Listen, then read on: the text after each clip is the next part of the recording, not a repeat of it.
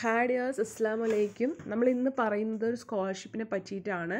അതായത് central government പെൺകുട്ടികളുടെ വിദ്യാഭ്യാസത്തിനൊക്കെ പ്രോത്സാഹിപ്പിക്കാനും ഉള്ള ഒരു രീതിയിൽ കൊടുക്കുന്ന ഒരു ആനുകൂല്യമാണ് AICTEയുടെ പ്രഗതി സ്കോളർഷിപ്പ് എന്ന് പറയുന്നത്. അപ്പോൾ നിങ്ങൾ AICTE അപ്രൂവ് ചെയ്തേക്കുന്നത് all India council four technical education, ആ AICTE അപ്രൂവ് ചെയ്ത ഇൻസ്റ്റിറ്റ്യൂട്ടുകളിൽ പഠിക്കുന്ന ഏതൊരു കുട്ടിക്കും കൊടുക്കാവുന്ന, പെൺകുട്ടിക്കും കൊടുക്കാവുന്ന ഒരു സ്കോളർഷിപ്പാണ് ഈ ഒരു പ്രഗതി സ്കോളർഷിപ്പ്. എല്ലാ വിഭാഗക്കാർക്കും ഇതിൽ അപ്ലൈ ചെയ്യാനായിട്ട് സാധിക്കും. Scheme being implemented by AICTE aimed to providing assistance for advancement of girls pursuing technical education. അപ്പോൾ ഗേൾസിൻ്റെ എംപവർമെൻറ്റിന് വേണ്ടി ഉള്ള ഒരു സ്കോളർഷിപ്പാണ്. അപ്പോൾ ഇത് എലിജിബിലിറ്റി എന്ന് പറയുന്നത് the girl candidate should be admitted to first year degree level course, second year of degree level course through lateral entry in any of the AICTE approved institute of respective year. അതായത് നിങ്ങളിപ്പോൾ first year ചേർന്നവർക്കും അപേക്ഷിക്കാം, അതുപോലെ തന്നെ lateral entry വഴി second ഇയറിലേക്ക് admission എടുക്കുന്നവർക്കും ഈ ഒരു സ്കോളർഷിപ്പിന് അപേക്ഷിക്കാം. പിന്നെ നിങ്ങൾ സ്കോളർഷിപ്പുകൾ അപേക്ഷിക്കുമ്പോൾ ഇപ്പോൾ നിങ്ങൾ ട്രാൻസ്ഫറൊക്കെ ഉണ്ടെങ്കിൽ അതൊക്കെ കഴിഞ്ഞിട്ട് ലാസ്റ്റ് ഏത് ഇൻസ്റ്റിറ്റ്യൂട്ടിലാണോ വരുന്നത് അവിടെ വെച്ചിട്ട് സ്കോളർഷിപ്പ് കൊടുക്കുന്നതാണ് നല്ലത്. അല്ലെങ്കിൽ പിന്നെ അത് റിജക്റ്റ് ഒക്കെ ആയി പോകാൻ ചാൻസ് ഉണ്ട്. അപ്പോൾ നിങ്ങൾ ലാസ്റ്റ് ഇത് അഡ്മിഷൻ എടുത്ത കോളേജിലാണ് ഈ ഒരു സ്കോളർഷിപ്പിൻ്റെ കാര്യങ്ങളൊക്കെ കൊടുക്കുന്നത്. കാരണം നമ്മൾ സ്കോളർഷിപ്പ് അപ്ലൈ ചെയ്തതിന് ശേഷം ആ ഡോക്യുമെൻറ്റ്സ് എല്ലാം തന്നെ നമ്മൾ ഇൻസ്റ്റിറ്റ്യൂട്ടിൽ സബ്മിറ്റ് ചെയ്യേണ്ടതുണ്ട്. അപ്പോൾ അതുപോലെ ഇൻസ്റ്റിറ്റ്യൂട്ട് വെരിഫൈ ചെയ്യേണ്ടതൊക്കെയുണ്ട്. അപ്പോൾ അതുകൊണ്ട് നിങ്ങൾ ഈ ഏത് കോളേജിലാണോ ലാസ്റ്റ് അഡ്മിഷൻ എടുക്കുന്നത് അവിടെ സ്കോളർഷിപ്പ് കൊടുക്കുന്നതാണ് നല്ലത് കേട്ടോ. എല്ലാ അഡ്മിഷൻ പ്രൊസീജിയർ കഴിഞ്ഞിട്ടാണ് നിങ്ങൾ ഈ ഒരു സ്കോളർഷിപ്പ് കൊടുക്കേണ്ടത് കേട്ടോ. ഇനി ഇതിൽ അടുത്ത കാര്യം, maximum 2 ഗേൾഡ് child per family are eligible എന്ന് പറയുന്നുണ്ട്. അതായത് ഒരു ഫാമിലിയിൽ 2 കുട്ടികൾക്ക് വരെ ഈ ഒരു സ്കോളർഷിപ്പ് മാക്സിമം ലഭിക്കുള്ളൂ. മൂന്നാമതൊരാൾക്ക് കിട്ടില്ല. അപ്പോൾ 2 ഗേൾസ് ആണെങ്കിൽ ആ 2 പെൺകുട്ടികൾക്കും കിട്ടും കേട്ടോ.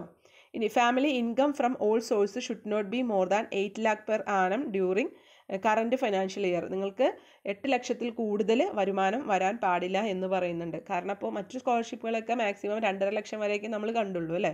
അപ്പോൾ ഇതിൽ 8 ലക്ഷം വരെ നമുക്ക് വരുമാനം പറയുന്നുണ്ട് കേട്ടോ. നമ്മളുടെ സർട്ടിഫിക്കറ്റ്, ഇൻകം സർട്ടിഫിക്കറ്റ് ഇതിൻ്റെ കൂടെ അത്യാവശ്യമുണ്ട്. വില്ലേജ് ഓഫീസറുടെ കയ്യിൽ നിന്ന് വാങ്ങിയതാണെങ്കിലും മതി. ആ ഒരു സർട്ടിഫിക്കറ്റ് നമ്മൾ ഇതിൻ്റെ കൂടെ വെക്കണം, ഇൻകം പ്രൂഫ് ചെയ്യാനായിട്ട് കേട്ടോ. മറ്റുള്ള കുറച്ച് ഡോക്യുമെൻറ്റ്സ് ഉണ്ട്, അത് നമുക്ക് പറയാം കേട്ടോ.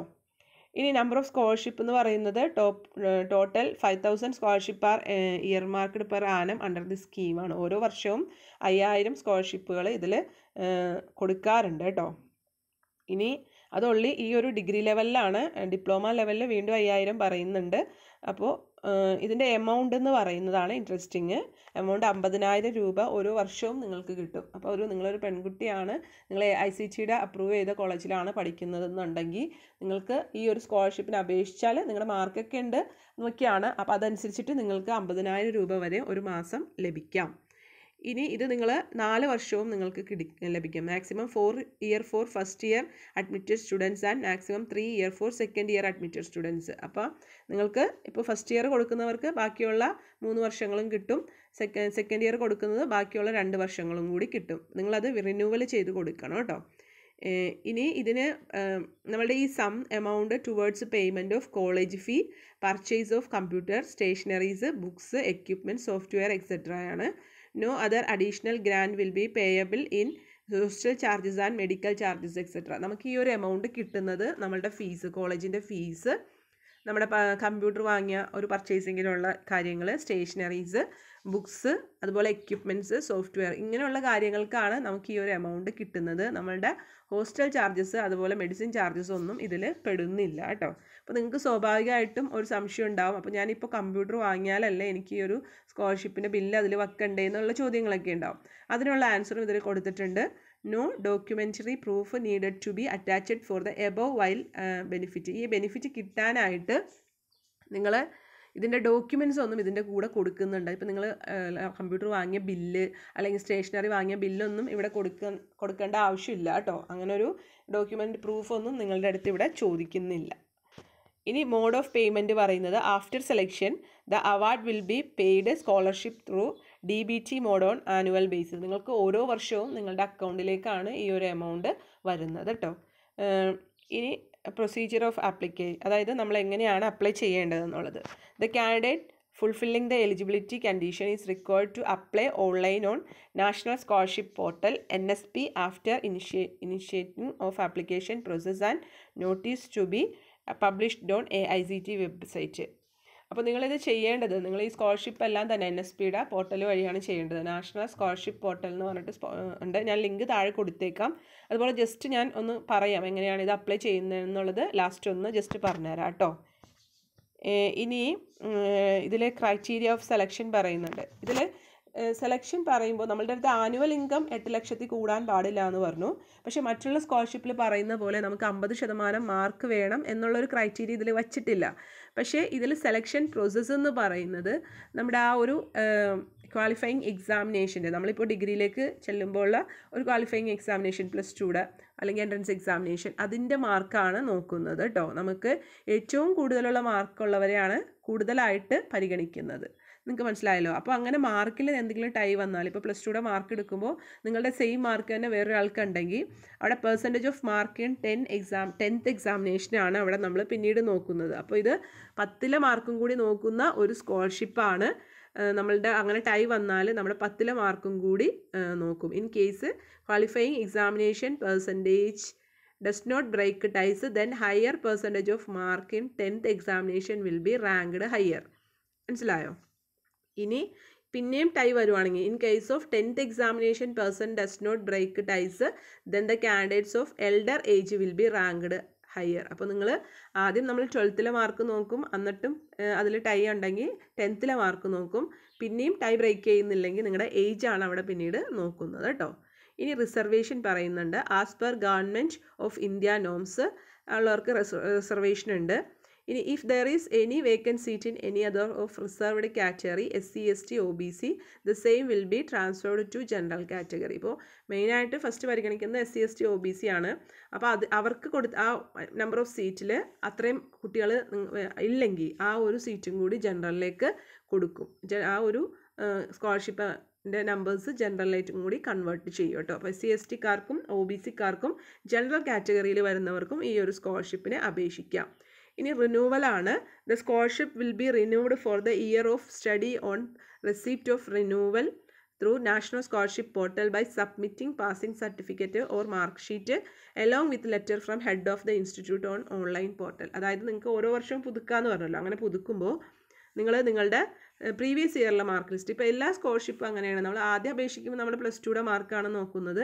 സെക്കൻഡ് ഇയർ നമ്മൾ റിന്യൂവൽ ചെയ്ത് കൊടുക്കുമ്പോൾ നമ്മുടെ ഫസ്റ്റ് ഇയറിലെ മാർക്കാണ് നോക്കുന്നത്. അപ്പോൾ ഫസ്റ്റ് ഇയറിലെ നമ്മൾ എന്തെങ്കിലും സപ്ലൈ ഒക്കെ വരുത്തിയിട്ടുണ്ടെങ്കിൽ നമ്മുടെ ആ ഒരു സ്കോളർഷിപ്പ് പിന്നെ കിട്ടില്ല.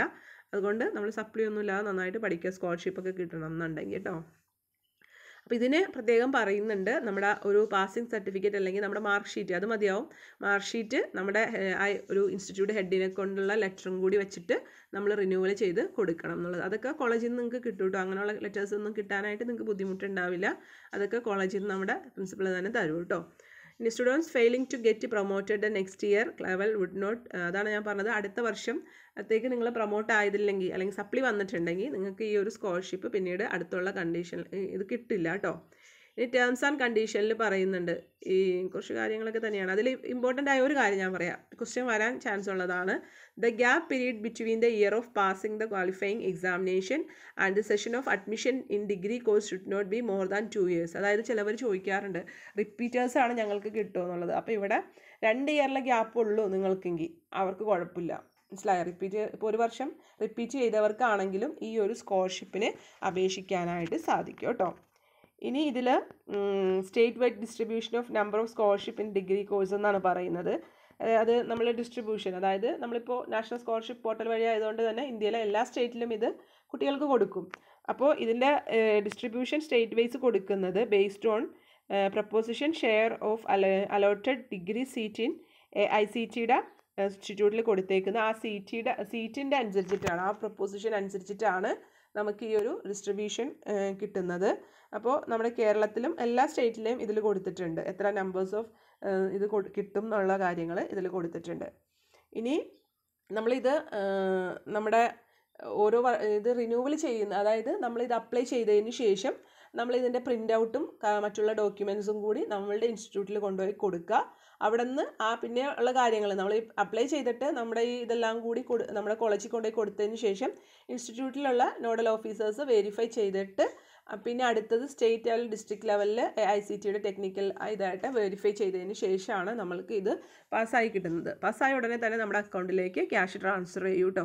അപ്പോൾ നിങ്ങൾക്ക് ഇതിൻ്റെ സ്റ്റാറ്റസ് ഒക്കെ ചെക്ക് ചെയ്യാൻ സാധിക്കും. നിങ്ങൾ കൊടുത്തതിന് ശേഷം നിങ്ങളുടെ ആ ഒരു സ്റ്റാറ്റസ് നിങ്ങൾ നോക്കിയാൽ എന്താണ് ഇപ്പോൾ അതിൻ്റെ സ്റ്റാറ്റസ് എന്ന് കാണിക്കും. ചിലപ്പോൾ അത് വെരിഫൈ ആയിരിക്കും, അല്ലെങ്കിൽ എന്തെങ്കിലും പെൻഡിങ്ങിലായിരിക്കും. ചിലപ്പോൾ അതൊക്കെ നോക്കുന്ന ഒരു ഇതിൽ പെൻഡിങ്ങിലായിരിക്കും. ഇനി റിജക്റ്റ് ആണെങ്കിൽ റിജക്റ്റ് എന്ന് കാണിക്കും, ലാസ്റ്റ് അപ്രൂവൽ ആണെങ്കിൽ അപ്രൂവ് എന്ന് കാണിക്കും. അപ്രൂവ് എന്ന് കാണിച്ചു കഴിഞ്ഞാൽ അധികം താമസിക്കാതെ നിങ്ങൾക്ക് ചിലപ്പോൾ ആ ഒരു എമൗണ്ട് നിങ്ങളുടെ അക്കൗണ്ടിലേക്ക് വരും കേട്ടോ. ഇനി ഇത് ജസ്റ്റ് കൊടുക്കുന്നത് എങ്ങനെയാണെന്ന് ജസ്റ്റ് നമുക്കൊന്ന് നോക്കാം. അപ്പോൾ ഇതാണ് scholarships.gov.in എന്ന് പറയുന്ന സൈറ്റാണ്. ഈ ഒരു സൈറ്റിൽ നിങ്ങൾ ന്യൂ രജിസ്ട്രേഷൻ നിങ്ങൾക്ക് ചെയ്യാവുന്നുള്ളൂ. ശ്രദ്ധിച്ച് ചെയ്യുവാണെങ്കിൽ നിങ്ങൾക്ക് ചെയ്യാവുന്ന കാര്യങ്ങളുള്ളൂ. ഡേറ്റ് ഒക്കെ കൊടുക്കുന്നത് ക്ലിയർ ആവുക, ബാങ്ക് അക്കൗണ്ട് കൊടുക്കുന്നത് ക്ലിയർ ആവുക. നിങ്ങളിത് മാർക്കിൻ്റെ ബേസിലായതുകൊണ്ട് തന്നെ നിങ്ങളുടെ മാർക്കും കൊടുക്കുന്നത് നന്നായിട്ട് തന്നെ തെറ്റിപ്പോവാതെയൊക്കെ കൊടുക്കുക. ഇത്രയൊക്കെ കാര്യങ്ങൾ ചെയ്ത് പിന്നെ പറയുന്ന ആ ഒരു KB 200 KB ആയിരിക്കും മിക്ക ഡോക്യുമെൻറ്റ്സും പറയുന്നത്. അതിൽ ആ ഡോക്യുമെൻറ്റ്സ് ഒക്കെ അപ്ലോഡ് ചെയ്ത് കൊടുത്താൽ നിങ്ങൾക്ക് ചെയ്യാവുന്നതുള്ളൂ. ഇനി അതിൽ എന്തെങ്കിലും ഇതുണ്ടെങ്കിൽ നിങ്ങൾക്ക് അക്ഷയ വഴിയോ അല്ലെങ്കിൽ ഏതെങ്കിലും അറിയാവുന്ന കഫേ വഴി ചെയ്യാം. എനിക്ക് തോന്നുന്നു ഇത് വളരെ കൃത്യമാണ്. നിങ്ങൾ എന്തെങ്കിലും കൺഫ്യൂഷൻ ഉണ്ടെങ്കിൽ നിങ്ങൾ ജസ്റ്റ് അതിലൊന്ന് നോക്കിയാൽ നിങ്ങൾക്ക് മനസ്സിലാവുന്നുള്ളൂ. നിങ്ങൾ ചെയ്ത് നോക്കുക. ചെയ്ത് നോക്കിയിട്ട് ഇപ്പോൾ ചെയ്ത് വരുമ്പോൾ നിങ്ങൾക്ക് എന്തെങ്കിലും മിസ്റ്റേക്ക് വന്നിട്ടുണ്ട് എനിക്ക് തോന്നുവാണ്, ഇനി എനിക്ക് ചെയ്യാൻ പറ്റുന്നില്ല എന്ന് തോന്നുവാണെങ്കിൽ നിങ്ങൾക്ക് അവിടെ വെച്ചിട്ട് അത് വിഡ്രോ ചെയ്യാം. അതിനുള്ള ഓപ്ഷനും ഉണ്ട് അവിടെ കേട്ടോ. വിഡ്രോ ചെയ്തതിന് ശേഷം നിങ്ങൾക്ക് ഫ്രഷ് ആയിട്ട് വീണ്ടും അപേക്ഷിക്കാം. മനസ്സിലായോ? അപ്പോൾ അത് കുഴപ്പമില്ല. നിങ്ങളപ്പോൾ ചെയ്ത് നോക്കുക. നിങ്ങൾക്ക് ഒരു കോൺഫിഡൻസ് ഉണ്ടെങ്കിൽ നിങ്ങൾ ചെയ്ത് നോക്കുക. എന്തെങ്കിലും കാര്യങ്ങൾ നിങ്ങൾക്ക് അവിടെ പറ്റാത്ത കാര്യങ്ങളുണ്ടെങ്കിൽ അവിടെ വെച്ചിട്ട് മുകളിൽ ഒരു ഓപ്ഷൻ കാണിക്കും. നിങ്ങളിത് ചെയ്യുമ്പോൾ ഫോണിൽ ചെയ്യരുത്, ലാപ്ടോപ്പ് അല്ലെങ്കിൽ ഡെസ്ക്ടോപ്പ് തന്നെ ഉപയോഗിച്ചിട്ട് ഇങ്ങനത്തെ സ്കോളർഷിപ്പുകളൊക്കെ ചെയ്യാനായിട്ട് ശ്രമിക്കണം. അപ്പോൾ നിങ്ങൾക്കത് മുകളിൽ കാണിക്കുന്നുണ്ട് വിഡ്രോവൽ. അപ്പോൾ അവിടെ കാരണം ചോദിക്കും, എന്തുകൊണ്ട് വിഡ്രോ ചെയ്യുന്നു. അപ്പോൾ നിങ്ങൾക്ക് പറഞ്ഞാൽ മതി എന്തുകൊണ്ടാണ് കാര്യം എന്നുള്ളത് അവിടെ ടൈപ്പ് ചെയ്ത് കൊടുത്തതിന് ശേഷം നിങ്ങൾക്ക് ഈ ഒരു ഫോം വിഡ്രോ ചെയ്യാം. അതിനുശേഷം വീണ്ടും ഫ്രഷ് ആയിട്ട് അപേക്ഷിക്കുക കേട്ടോ. അപ്പോൾ നിങ്ങൾ തന്നെ ചെയ്യാനായിട്ട് ശ്രമിച്ചു നോക്ക്. അപ്പോൾ ഇത് നാഷണൽ സ്കോളർഷിപ്പ് പോർട്ടലിൽ ന്യൂ രജിസ്ട്രേഷൻ നിങ്ങൾക്കൊന്ന് ക്ലിക്ക് ചെയ്താൽ ഇതിനെ അപേക്ഷിക്കുന്ന ആ ഒരു ഇതിലേക്ക് നിങ്ങൾക്ക് ഓപ്പൺ ആയിട്ട് കിട്ടും. അപ്പോൾ ഇതിൻ്റെ ലാസ്റ്റ് ഡേറ്റ് എന്ന് പറയുന്നത് ഇപ്പോൾ നിലവിൽ വന്നേക്കുന്ന ലാസ്റ്റ് ഡേറ്റ് 15/12 ആണ് കേട്ടോ. ചിലപ്പോൾ ഇത് നീട്ടാൻ ചാൻസ് ഉണ്ട്. എന്താ വെച്ചാൽ ഇത് AICTEയുടെ ഒരു സ്കോളർഷിപ്പ് ആണല്ലോ. അതുകൊണ്ട് തന്നെ AICTEയുടെ അഡ്മിഷനൊക്കെ തീരുന്നവരെ അനുസരിച്ചിട്ടൊക്കെ ഇത് നീട്ടും. ഇപ്പോൾ ലാസ്റ്റ് വന്നേക്കുന്ന ഡേറ്റ് 15/12 വരെയാണ് ലാസ്റ്റ് ഡേറ്റ് വന്നേക്കുന്നത് കേട്ടോ. നിങ്ങൾ അതിന് ശേഷമാണ് നിങ്ങൾക്ക് അഡ്മിഷൻ കിട്ടുന്നതെന്നുണ്ടെങ്കിൽ ഈ ഒരു സൈറ്റിൽ വന്ന് തന്നെ നിങ്ങൾക്ക് നോക്കുക ലാസ്റ്റ് ഡേറ്റ് നീട്ടിയിട്ടുണ്ടോ എന്നുള്ളത്. ഇപ്പോൾ നമ്മൾ ന്യൂ രജിസ്ട്രേഷൻ ക്ലിക്ക് ചെയ്താൽ ഇങ്ങനെ ഒരു കാര്യം വരുന്നത്. ഇതിൽ ഹൗ ടു അപ്ലൈ എന്നുള്ള കാര്യങ്ങൾ പറയുന്നുണ്ട്. നിങ്ങൾക്ക് എന്തൊക്കെ ഡോക്യുമെൻറ്റ്സ് ഇവിടെ വേണമെന്ന് പറയുന്നുണ്ട്. അപ്പോൾ ബാക്കി കുറച്ച് കാര്യങ്ങളൊക്കെ പറയുന്നുണ്ട്. ഇതൊക്കെ ജസ്റ്റ് നിങ്ങളൊന്ന് വായിച്ച് നോക്കുക. വായിച്ച് നോക്കിയതിന് ശേഷം ഇവിടെ കോളേജ് കാറ്റഗറി ആ ഒരു ക്വസ്റ്റ്യൻ അവിടെ വരും. അപ്പോൾ നിങ്ങൾ ഏത് കാറ്റഗറിയാണ് നിങ്ങൾ പെടുന്നതെന്നുള്ളത് ഇവിടെ കൊടുത്തിട്ടുണ്ട്. അപ്പോൾ ആ ഒരു ഇതും കൊടുക്കുക. ഇപ്പോൾ പ്രീ മെട്രിക് എന്ന് പറഞ്ഞാൽ 10th മുമ്പുള്ള സ്റ്റുഡൻസ് ആണ്. നമ്മളൊക്കെ വരുന്നത് പോസ്റ്റ് മെട്രിക്കിലാണ്. അപ്പോൾ പോസ്റ്റ് മെട്രിക്കിൽ ആണ് നമ്മൾ കൊടുക്കേണ്ടത്. അതിൽ തന്നെ പല സ്കീമുകളുണ്ട്. Top class scholarship, merit come means, അങ്ങനെ പലതും ഉണ്ട്. അപ്പോൾ അതിലേതാണ് അത് ക്ലിക്ക് ചെയ്താൽ നിങ്ങൾക്ക് മനസ്സിലാവും ഏതാണെന്നുള്ളത്. ഇപ്പോൾ ഞാൻ പറഞ്ഞല്ലോ, നിങ്ങൾക്ക് എന്തെങ്കിലും കൺഫ്യൂഷൻ ഉണ്ടെങ്കിൽ ഇപ്പോഴത്തേക്ക് ഒന്ന് ഗൂഗിൾ ചെയ്ത് നോക്കിയാൽ കിട്ടും. ഇനി അല്ല നിങ്ങൾക്ക് കംപ്ലീറ്റ് ചെയ്യാൻ പറ്റുന്നില്ലെങ്കിൽ അവിടെ വെച്ചിട്ട് നിങ്ങൾക്ക് വിഡ്രോ ചെയ്യാവുന്നതാണ് കേട്ടോ. അപ്പോൾ ഇത് നിങ്ങളിങ്ങനെ വായിച്ച് നോക്കിയതിന് ശേഷം നിങ്ങളുടെ മൊബൈൽ നമ്പർ, ഇമെയിൽ ID ഒക്കെ ആക്റ്റീവ് ആയിട്ടുള്ളത് തന്നെ കൊടുക്കുക. അതിൽ കുറച്ച് കാര്യങ്ങളൊക്കെ വരുന്നതാണ്. ബാങ്ക് അക്കൗണ്ട് ഡീറ്റെയിൽസും കറക്റ്റായിട്ട് കൊടുക്കുക. ഐഡൻറ്റിഫിക്കേഷൻ ഡോക്യുമെൻറ്റ്സ് ചോദിക്കുന്നുണ്ട്, ആധാർ കാർഡ് ചോദിക്കുന്നുണ്ട്. അപ്പോൾ അതും കറക്റ്റായിട്ട് കൊടുക്കുക. ഇനി ഇതിൽ കുറച്ച് ഇമ്പോർട്ടൻ്റ് നോട്ട്സ് പറയുന്നുണ്ട്. അതും നിങ്ങൾ ശ്രദ്ധിച്ചൊന്ന് വായിച്ചാൽ നിങ്ങൾക്ക് വായിച്ചാൽ മനസ്സിലാവുന്ന കാര്യങ്ങളുള്ളൂ. ഏറ്റവും ലാസ്റ്റ് ഇവിടെ അണ്ടർടേക്കിംഗ് വരുന്നുണ്ട്. അപ്പോൾ അത് നിങ്ങൾ ആ ഒരു 3 എണ്ണം ഒന്ന് വായിച്ച് നോക്കിയതിന് ശേഷം ക്ലിക്ക് ചെയ്തതിന് നിങ്ങൾ കണ്ടിന്യൂ കൊടുത്തിട്ടുണ്ടെങ്കിൽ അടുത്ത പേജിലേക്ക് ഇത് ഓപ്പൺ ആയിട്ട് കിട്ടും. പിന്നെ നിങ്ങൾ അപേക്ഷിച്ച് ചെല്ലുമ്പോൾ അവിടെ ചിലപ്പോൾ ബൊണഫൈഡ് സർട്ടിഫിക്കറ്റിൻ്റെ ഒരു ഇത് കാണും. നിങ്ങൾ അങ്ങനെ 2 പേജൊക്കെ കഴിയുമ്പോൾ അവിടെ ബൊണഫൈഡ് സർട്ടിഫിക്കറ്റ് ആവശ്യമുണ്ടെങ്കിൽ അത് കാണും. അപ്പോൾ ബൊണഫൈഡ് സർട്ടിഫിക്കറ്റ് എന്ന് പറയുമ്പോൾ നിങ്ങൾ കേൾക്കാത്ത പോലെ നിൽക്കരുത്. അതാണ് ഞാൻ പറയുന്നത് എന്താണെന്നുള്ളത്. നിങ്ങൾ ആ ഒരു സാക്ഷ്യപത്രമാണ് അത്. നിങ്ങൾ ആ ഒരു കോളേജിൽ പഠിക്കുന്നുണ്ട് എന്ന് തെളിയിക്കുന്ന സാക്ഷ്യപത്രമാണ്. അപ്പോൾ നിങ്ങൾ ഡൗൺലോഡ് ചെയ്തെടുക്കുക. അതിൻ്റെ പ്രിൻ്റ് ഔട്ട് എടുത്തതിന് ശേഷം അതിൽ നിങ്ങളുടെ മോൾ ഭാഗത്തായിട്ട് നിങ്ങളുടെ ഒരു ഫോട്ടോ ഒട്ടിക്കുക. ഈ ഫോട്ടോ ഒട്ടിച്ചതിന് ശേഷം നിങ്ങൾ പഠിക്കുന്ന ഇൻസ്റ്റിറ്റ്യൂട്ടിൽ ഈ ഒരു ഫോം ഹാജരാക്കി അവിടെ നിന്ന് ഫില്ല് ചെയ്ത് നിങ്ങൾ നിങ്ങൾക്ക് അറിയാവുന്ന കാര്യങ്ങൾ നിങ്ങൾ ഫില്ല് ചെയ്തതിന് ശേഷം അവിടെ കൊടുക്കുക. അപ്പോൾ നിങ്ങളുടെ പേരുണ്ടാവും, അതുപോലെ നിങ്ങൾക്ക് ചിലപ്പോൾ ആ കോളേജിൽ നിന്ന് കിട്ടിയേക്കുന്ന അഡ്മിഷൻ നമ്പർ ഉണ്ടാവും, അത് നിങ്ങൾക്ക് ആ ഒരു അഡ്മിറ്റ് കാർഡിലുണ്ടാവും, നിങ്ങൾക്ക് അവിടെ നിന്ന് കിട്ടിയേക്കുന്നത്. ഏത് സ്കോളർഷിപ്പ് നമ്മൾ അഡ്മിഷൻ എടുത്തതിന് ശേഷമാണ് കൊടുക്കുന്നതെന്ന് പറഞ്ഞല്ലോ, അപ്പോൾ ആ ഒരു നമ്പർ ഉണ്ടാവും, ആ നമ്പർ ടൈപ്പ് ചെയ്യുക, എഴുതുക, അതിനുശേഷം നിങ്ങളുടെ കോളേജിൽ കൊണ്ടുപോയി കൊടുക്കുക. അവിടെ നിന്ന് ബാക്കിയുള്ളത് ഫില്ല് ചെയ്ത് സീനും സായിലൊക്കെ വെച്ചിട്ട് നിങ്ങൾക്കത് തിരിച്ചു തരും, അന്ന് തന്നെ തിരിച്ചു തരും. അതുകൊണ്ടുതന്നെ നിങ്ങൾ വീണ്ടും നിങ്ങളുടെ സർട്ടിഫിക്കറ്റുകൾ കുറച്ച് അപ്ലോഡ്, നമ്മുടെ ഇൻകം സർട്ടിഫിക്കറ്റ്, മാർക്ക് ലിസ്റ്റൊക്കെ നമ്മൾ അപ്ലോഡ് ചെയ്ത് കൊടുക്കുമല്ലോ, അതിൻ്റെ കൂടെ ഈ ഒരു ബോണഫൈഡ് സർട്ടിഫിക്കറ്റും അവിടെ ആവശ്യപ്പെട്ടിട്ടുണ്ടെങ്കിൽ അത് നിങ്ങൾ അപ്ലോഡ് ചെയ്ത് കൊടുക്കണം കേട്ടോ. അപ്പോൾ ബോണഫൈഡ് സർട്ടിഫിക്കറ്റ് ആവശ്യമുണ്ടെങ്കിൽ നിങ്ങൾക്ക് കുറച്ച് ചെല്ലുമ്പോൾ അവിടെ കാണിക്കും, അത് നിങ്ങൾ ഡൗൺലോഡ് ചെയ്തെടുത്തതിന് ശേഷം ഫോട്ടോ ഒട്ടിച്ച് നിങ്ങളുടെ ഇൻസ്റ്റിറ്റ്യൂട്ടിൽ ഹാജരാക്കി അത് നിങ്ങൾ അപ്ലോഡ് ചെയ്ത് കൊടുക്കുക കേട്ടോ. ഇനി ഇപ്പോൾ നമ്മൾ ഇവിടെ ഇത്രയും കാര്യങ്ങൾ കഴിഞ്ഞു, നമ്മൾ ഇവിടെ ഇത് ടിക്ക് ചെയ്തതിന് ശേഷം കണ്ടിന്യൂ ചെയ്യുമ്പോൾ നമ്മളുടെ അടുത്ത പേജിലേക്ക്. ഇനി ഇതിൻ്റെ മുകളിൽ തന്നെ ഒരു കാര്യം കൂടി ഉണ്ട്, നിങ്ങൾക്ക് ഇവിടെ സെർച്ച് ഇൻസ്റ്റിറ്റ്യൂട്ട് ഒരു സ്കൂൾ ITI കൊടുത്തിട്ടുണ്ട്. അപ്പോൾ നിങ്ങളുടെ ഇൻസ്റ്റിറ്റ്യൂട്ട് AICTE ഇതാണോ എന്ന് അറിയാൻ വേണ്ടി നിങ്ങൾക്ക് വേണമെങ്കിൽ അവിടെ ക്ലിക്ക് ചെയ്താൽ ആ ഒരു സെർച്ച് ഇൻസ്റ്റിറ്റ്യൂട്ട് എന്നുള്ള ഇതിൽ ക്ലിക്ക് ചെയ്താൽ അങ്ങോട്ട് പോയിട്ട് അത് വേണമെങ്കിൽ നോക്കാം നിങ്ങൾക്ക്. അങ്ങനെ പല ഓപ്ഷൻസ് ഉണ്ട്. നിങ്ങളിങ്ങനെ കണ്ടിന്യൂ ചെയ്തിട്ട് അടുത്ത പേജിൽ ചെല്ലുമ്പോൾ നിങ്ങളുടെ ആധാർ നമ്പർ, മൊബൈൽ നമ്പർ, അങ്ങനെ കുറച്ച് കാര്യങ്ങളൊക്കെ ചോദിക്കും. അപ്പോൾ നിങ്ങൾ രജിസ്റ്റർ ചെയ്ത് കൊടുത്താൽ അവിടെ അത് കടിച്ചു കൊടുത്താൽ രജിസ്ട്രേഷൻ കംപ്ലീറ്റ് ആവും. അപ്പോൾ നിങ്ങൾക്ക് അവിടെ ഒരു ആപ്ലിക്കേഷൻ ID കിട്ടും, അത് നമ്മൾ സേവ് ചെയ്ത് വെക്കണം. ആ ഒരു ആപ്ലിക്കേഷൻ ID നമ്മൾ സേവ് ചെയ്ത് വെക്കണം. ഇനിയുള്ള കാര്യങ്ങൾ ചെക്ക് ചെയ്യുമ്പോൾ നമുക്കത് ആവശ്യമുള്ളതാണ്. അതിനുശേഷം വീണ്ടും നിങ്ങൾ കണ്ടിന്യൂ ചെയ്ത് കഴിഞ്ഞാൽ ആപ്ലിക്കേഷൻ IDയും പാസ്വേഡൊക്കെ ടൈപ്പ് ചെയ്യാനായിട്ട് പറയും നമ്മളുടെ അടുത്ത്. അപ്പോൾ നമ്മളത് ഈ പാസ്വേഡ് നമ്മൾ നേരത്തെ കൊടുത്ത മൊബൈലിലേക്ക് വന്നിട്ടുണ്ടാവും. അത് മിക്കവാറും നമ്മളുടെ ഡേറ്റ് ഓഫ് ബർത്ത് തന്നെ ആയിരിക്കും, അത് അവിടെ എൻ്റർ ചെയ്ത് കൊടുക്കുക. അതിനുശേഷം നിങ്ങൾ ലോഗിൻ ചെയ്യാം. ലോഗിൻ ചെയ്ത് കഴിയുമ്പോൾ നമ്മൾക്ക് നമ്മുടെ ഫോണിലേക്ക് ഒരു OTP വീണ്ടും വരും, അത് നിങ്ങൾ എൻ്റർ ചെയ്ത് കൊടുക്കുക. ഇനി പിന്നീട് കൺഫേം OTP എന്ന് ചോദിക്കും, ആ ഒരു കൺഫേം OTP കൊടുത്താൽ നമ്മളോട് സ്വന്തമായിട്ട് ഒരു പാസ്വേഡ് ക്രിയേറ്റ് ചെയ്യാൻ പറയും. അപ്പോൾ നമ്മൾ സ്ട്രോങ് ആയിട്ട് കുറച്ച് പാസ്വേഡിൻ്റെ കണ്ടീഷൻസ് ഉണ്ടല്ലോ, അതവിടെ ഡിസ്പ്ലേ ചെയ്തിട്ടുണ്ടാവും, അതനുസരിച്ചിട്ട് നിങ്ങളൊരു പാസ്വേഡ് ക്രിയേറ്റ് ചെയ്ത് കൊടുക്കുക. അപ്പോൾ പാസ്വേഡ് ക്രിയേറ്റ് ചെയ്യുമ്പോൾ നമ്മളൊന്ന് എഴുതി വെച്ചിട്ടുണ്ട്, ടൈപ്പ് ചെയ്ത് കൊടുക്കുക, മിസ്റ്റേക്ക് വന്നു പോകണ്ട.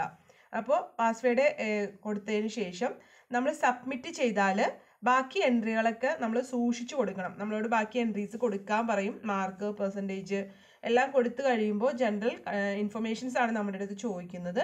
അതുപോലെ അഡ്മിഷൻ ഡീറ്റെയിൽസ് എല്ലാം കറക്റ്റായിട്ട് കൊടുക്കണം. വേറെ പ്രത്യേകിച്ചൊന്നുമില്ല, നിങ്ങൾ ഇൻസ്റ്റിറ്റ്യൂട്ട് സെലക്ട് ചെയ്യുമ്പോൾ നിങ്ങളുടെ ഇൻസ്റ്റിറ്റ്യൂട്ട് സെലക്ട് ചെയ്ത് കൊടുക്കുക. ഇനി ഇതെല്ലാം കൊടുത്തു കഴിഞ്ഞതിന് ശേഷം, അപ്പോൾ ഞാൻ നേരത്തെ പറഞ്ഞു ബോണഫൈഡ് സർട്ടിഫിക്കറ്റ് ആവശ്യമുണ്ടെങ്കിൽ അത് ചോദിക്കും, അത് നിങ്ങൾ കോളേജിൽ കൊണ്ടുവന്ന് അതെല്ലാം ശരിയാക്കിയതിന് ശേഷം ബാക്കിയുള്ള സർട്ടിഫിക്കറ്റുകളുടെ നിങ്ങളുടെ ഫോട്ടോ ചോദിക്കും.